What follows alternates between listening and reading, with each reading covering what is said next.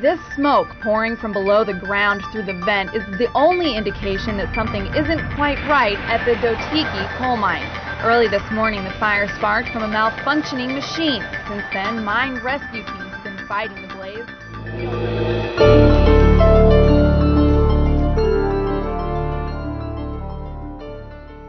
On February 11th, 2004, we was getting ready to have a district staff meeting at the district office, and I was notified by Alan Boswell, mine superintendent, that had a mine fire, had a Gitman on fire. At that time, I notified the district manager, Carl Boone, and we got everybody together and come to the mines. A guy come out of the cut through, and he was screaming and hollering. He was down on his all fours, and I couldn't understand what he was saying. And when I got him calmed down and got over to him, then I found out that he said he had a Gatman or Jeep on fire. I had mine rescue experience, so I put on my apparatus and everything, and I just couldn't believe when I got there the heat. This is my second fire, and you're nervous. You're really nervous. First thing, you don't want to get nobody hurt, and you want to get to the fire and try to get it out. But your main thing is don't get nobody hurt. The smoke was so thick that you couldn't see the hand in front of your face, and it was hot, like your eyes were burning. You just can't imagine the heat. I mean, and the way to deteriorate the roof. And we didn't make it very far because the heat, the smoke was so hot that it felt like your skin was burning. And then it was really getting hard to breathe. There was soot and stuff floating in the air. Finally, the heat got so hot that it melted the water line in two.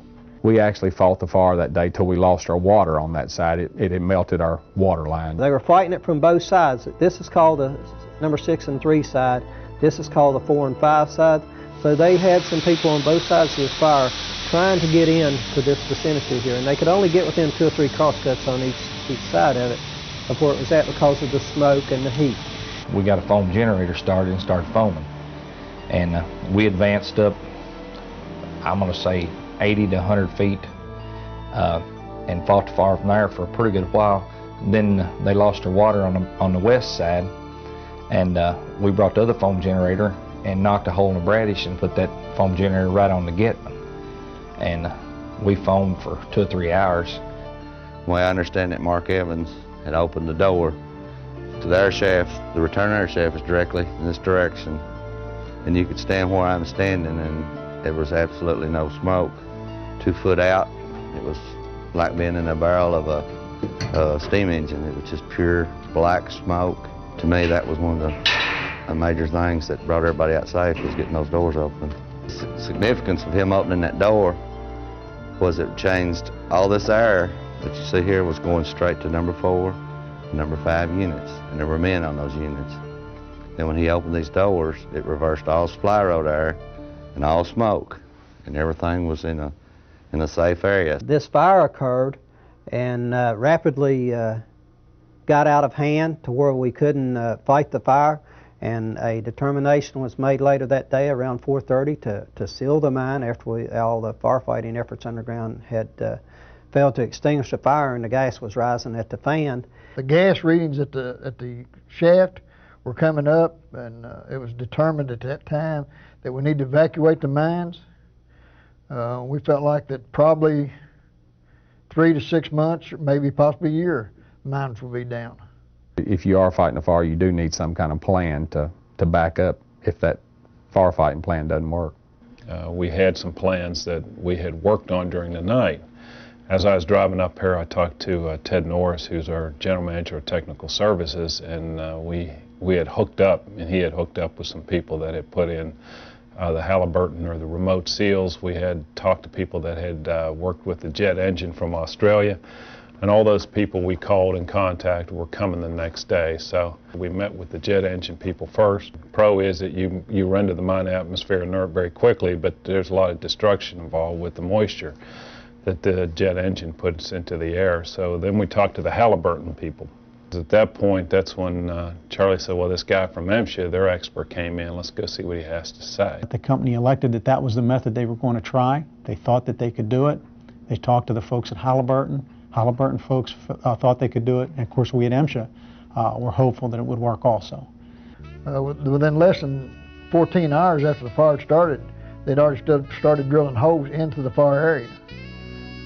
Within 20 hours, they'd started putting inert gas into the fire area. We were monitoring the CO and methane and oxygen there at the air shaft, behind by the fan there every 5 minutes. Well, we kept monitoring. We had three holes that were drilled from outside, and they kept monitoring. And basically, when we first started out, we were monitoring them every 15 minutes, and then we went to probably 30 minutes, and then to an hour, and then 4 hours, and then basically now what we're doing is we're making them, every shift. Still kind of looking at some of the readings behind them. But the Hilti seal is basically just a piece of curtain, and we used the little Hilti guns and shot the little nails into the rib and sprayed foam around them just to kind of give us an airtight, barrier from the fire area. The holes drilled, cased, and wellheads on them, and the nitrogen or CO2 delivered immediately began to pump that into the mine to try to inert the atmosphere in there. And we've got it down to where they would just be 0.1% of oxygen. The remote sealing operation is an operation where they actually drill holes into the mine, a series of boreholes, and they put in a concrete mixture to try and fill up the mine entry and seal it off.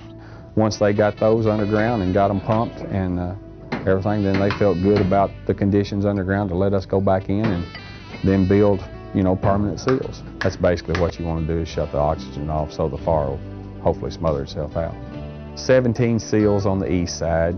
We built 8 seals on the north side and 7 seals on the west side. The control room really would be comprised of the senior officials from mine management.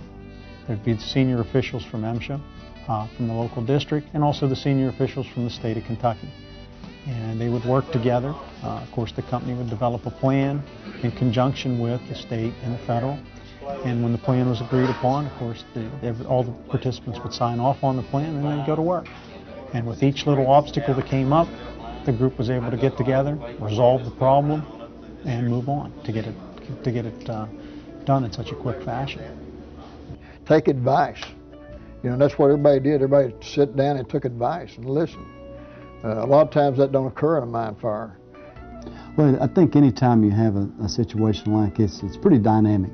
You have a lot of different people coming together. There's different levels of knowledge.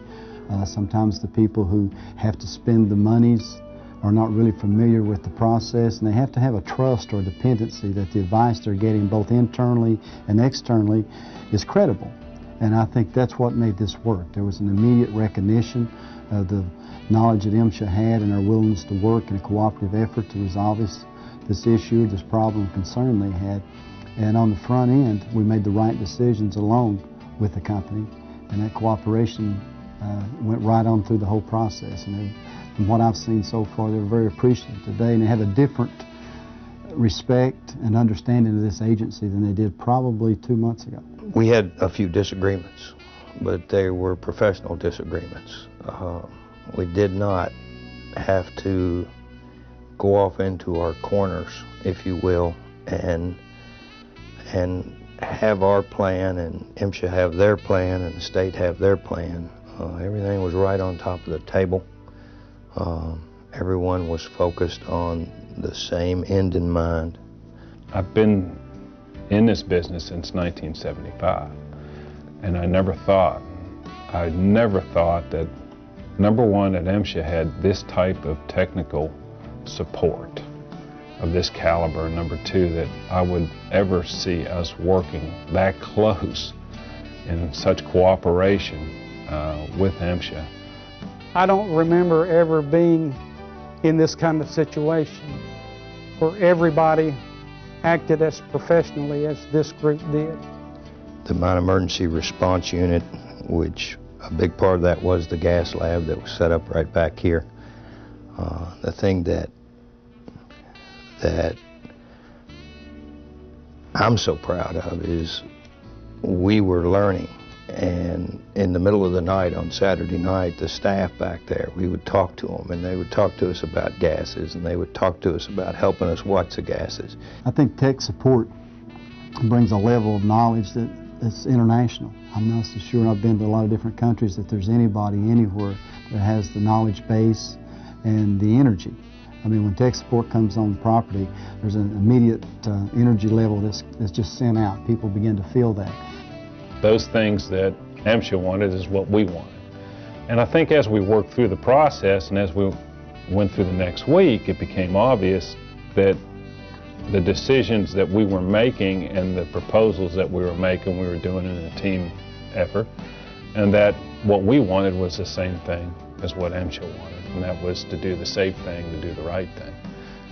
And the last 3 years, I think, have really shown what can be accomplished when we take the barriers down and we're willing to work across boundaries with each other, to partner and to work toward a common good. Because see, we all have the same goal. We all have the very same vision. We have the very same vision you have. We have the very same vision that your families have. We have the very same vision that this company has. And it's what I've been saying all along. It's going home to your families every day, at the end of each and every shift, in a healthy and safe condition. That's what this is all about. And for a company like Alliance, it's about making safety a core value in their organization's business. And I think they've shown that they can do that. February 11th had a mine fire. And we go in there and we do a lot of strenuous work from March the 3rd to March the 8th, building seals, carrying blocks, setting cribs, putting timbers up, and getting the mine back to a production state. And no one was injured.